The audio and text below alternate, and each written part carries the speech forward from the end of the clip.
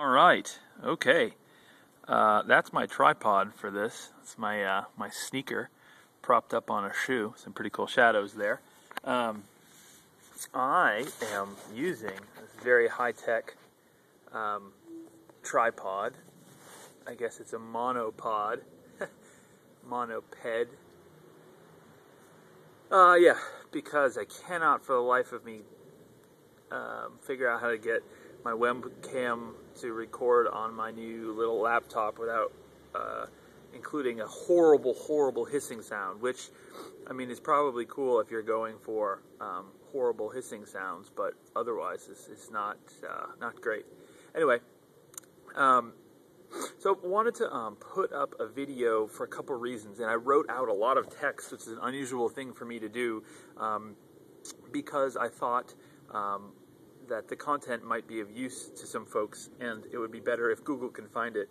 And Google can't find the audio and videos perfectly yet, and so I figured I might as well type some things up since I was in an airplane flying to visit Christina's family, which is where I am now, here in Hillsborough, California, outside of San Francisco. Wanted to talk a little bit about ministry in the Religious Society of Friends, and I wrote out a lot of text, so feel free to read that. It might be a little bit more coherent in terms of step-by-step explanations, but here goes. I'm part of what's called the liberal, unprogrammed tradition of the Religious Society of Friends. At least that's the way my congregation identifies itself, both with Friends General Conference, which is kind of like a sub-denomination within Quakerism. It's called FGC a lot of times. And also through Friends United Meeting, which is another kind of one of those sub-denominations that Quakerism is split up into. There's four different kind of branches, we say, of the Religious Society of Friends. There's the Conservative Friends, there's the Pastoral Friends, there's the Evangelical Pastoral Friends, and then there's the Unprogrammed Liberal Friends. And kind of by culture, in the very least, the congregation I'm part of is part of the unprogrammed liberal tradition. Now, myself, I often am associated with kind of a more conservative perspective. A lot of that has to do with the fact that I'm a kind of confessional Christian, and the liberal unprogrammed friends tend to be a little bit more universalist.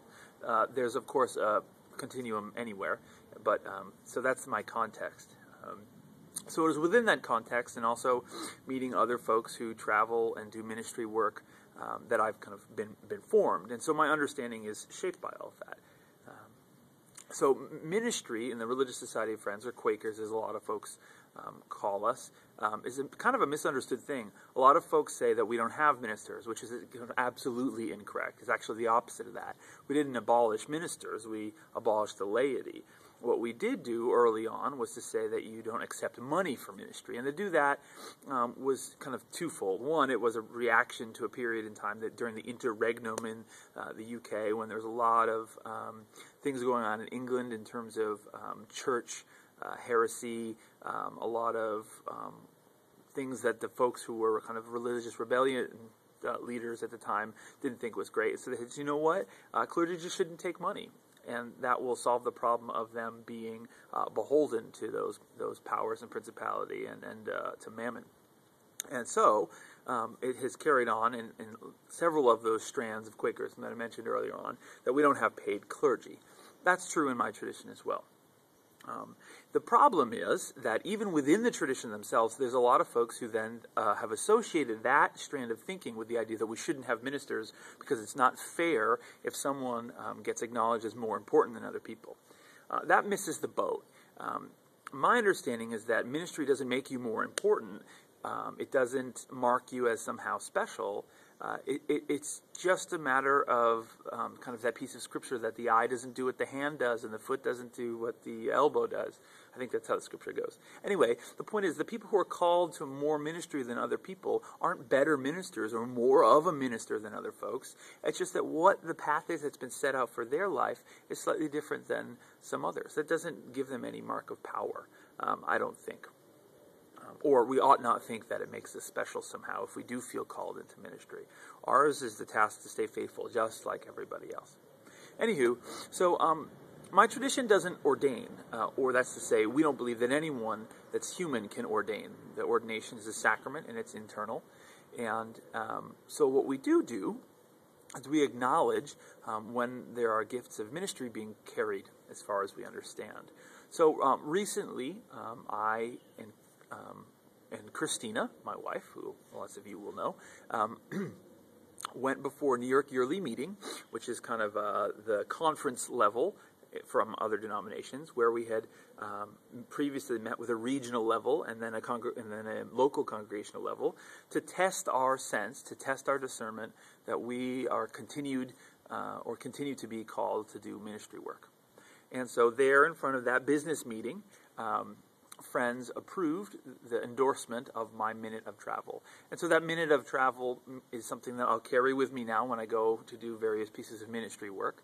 And it says in it what those friends who were gathered there at that kind of denominational conference level gathering, what their sense of me and the ministry I do is, affirmed by the people at the regional level and then again at the local congregation. So it kind of works its way up, and then that letter I carry with me. So if I'm out doing work anywhere, whether it's in the side of the Religious Society of Friends or outside of it, I'll probably have this minute with me, and I can share it. And that way, folks have a sense of what it is that I'm bringing to the table. And I know what it is I'm accountable to, because when I go places, if that letter gets handed over, the folks who are there end up kind of writing on that letter and sending it back to my congregation so they know what the work is that I'm doing out in the world. Now, it doesn't always happen that people do that. Sometimes it seems like such a bizarre concept that people don't do it or it just doesn't happen. But I like the idea. It keeps you grounded to a congregation. And the letter itself is pretty powerful. It speaks to an individual as opposed to just kind of a giant abstract. And we don't have ordained clergy in my tradition. And so this letter of travel is pretty important. It kind of serves to hold me in a relationship with my community, and it serves to have them acknowledge that there's some gift of God functioning in me, or attempting to function in me as I steward it. So please feel free to read those things below. I did want to share the letter because I think it's kind of neat. The link is below, immediately so. And if you have any questions about this, please shoot me a comment in the comment section below there. I'm particularly interested in hearing if there's other friends out there from members of the Religious Society who have thoughts or comments about how this whole process of traveling in the ministry and getting a letter of travel works. I'd like to see some lively conversation. So please feel free to give things a read, and talk to you soon.